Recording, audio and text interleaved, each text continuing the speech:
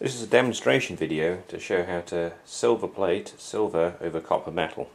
So what you're going to require for this is going to be a power supply, some deionized water, some silver nitrate, the material you intend to plate over. For this demonstration we're going to use a copper penny, a silver metal, which we're going to use as the anode, and some cleaning solution. This cleanliness is absolutely key.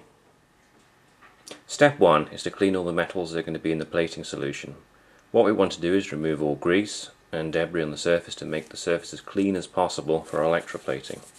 So what I'm going to do, I'm going to use some IPA, some alcohol, to help clean the surface. If you have an ultrasonic bath, I would recommend using that. A tissue and a cloth seems to work quite well. Right, step 2.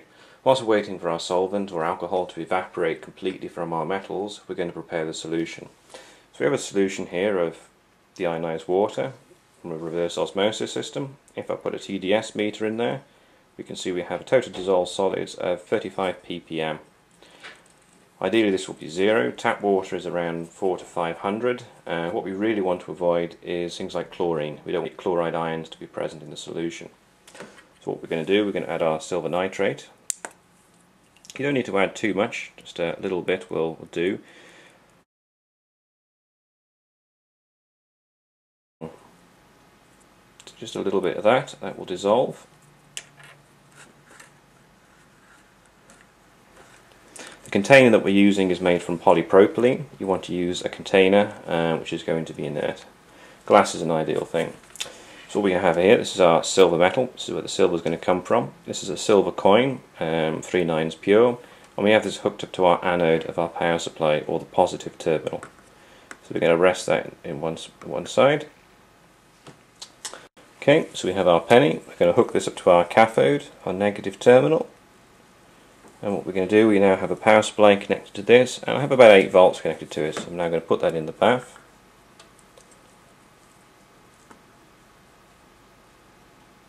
And the reaction should start, and the silver metal will be transferred from the silver anode to the silver cathode.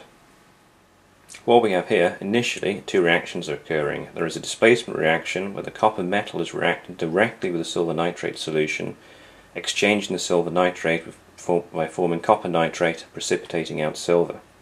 There's also the electrochemistry which is occurring, where the silver metal is being transferred from the silver anode to our copper cathode, which is the reaction that we want. Okay, so it's been in the solution for about an hour now. Every 10 minutes or so we've been rotating the coin around to expose a different area to the silver anode. So let's take it out and see what we've got. Alright, give it a wipe.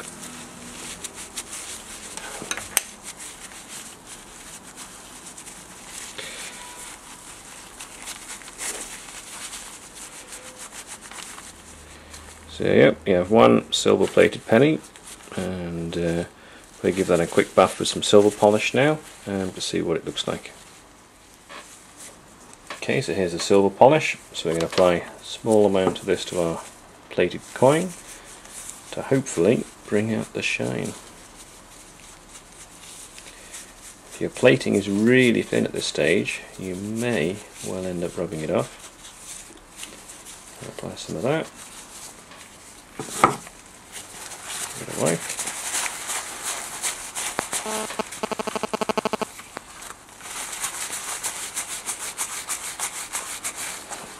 And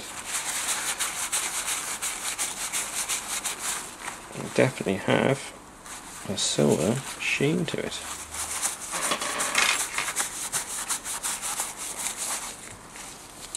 Compare that to before and after. We've definitely silver plated our coin.